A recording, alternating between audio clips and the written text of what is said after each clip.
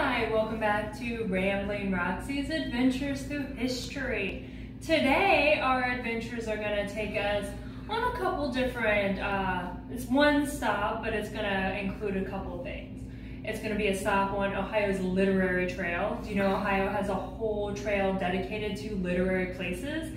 Literary means places related to literacy, so maybe authors' homes, where great books were inspired, or just anything about books. So some of them might be libraries. And it's also coming up on Women's History Month in March, yay! So I'm going to be talking about a famous Ohio woman who was important to literature and also probably pretty important to the fate of our whole nation.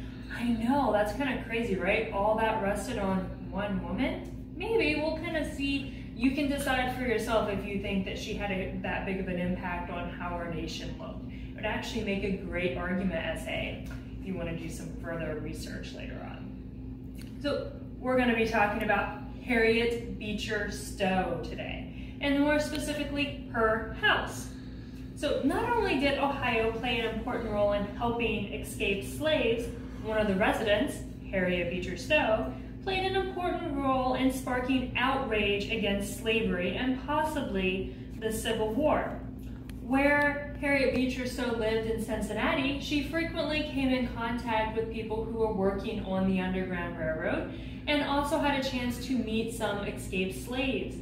While doing this, she got to hear some pretty horrific stories of things that were going on down in the South, because many of the slave owners are not going to say what all is going on with the slaves on their plantation. They're not going to give all the true stories. So as they got to meet these slaves that escaped, they got to hear all these horrible things that were being done and the reasons why they were wanting to escape, between just horrible pains being inflicted upon them, their families being sold off and separated, and just there's endless amounts of things that I won't get into today, but we can only imagine the horrors that were faced. And she got to hear all these stories, and she was inspired by this and wanted to do something. Like all of us, we hear about an injustice and we want to try to do something to help it and fix it. So she was a young mother who grew up in an abolitionist family, so she was already against slavery from the get-go. And she felt very strongly about the subject, that she wrote Uncle Tom's Cabin, which showed the horrors of slavery to everyone, from being sold away from your family to the physical violence many slaves had to endure on plantations in the South. This book was pretty widely published everywhere, and people could read it, which was a new thing at the time, to hear firsthand accounts of what life was like being a slave on some of these plantations. And this book helped kindle the fire of the abolitionist movement as more people demanded that the evils of enslaving people be stopped.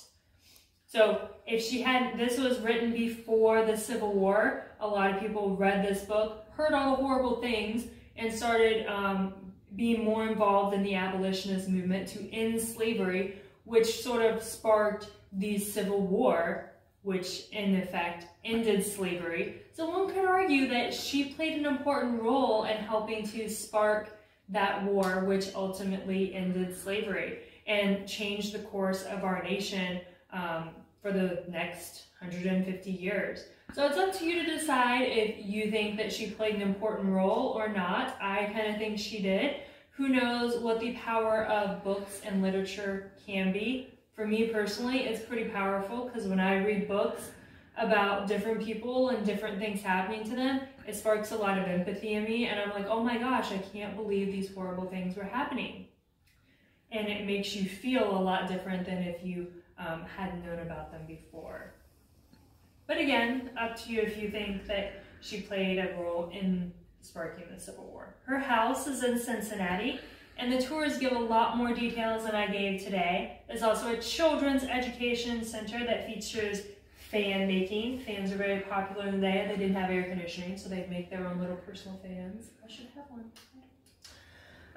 Writing with chalk and writing with quills and ink. So there's lots of fun things to do at Harriet Beecher Stowe's house, and learn more about what inspired her writings and her famous book and why that kind of helped spark so much outrage around the country. Thanks for tuning in, and we'll have more on the literary trail coming up.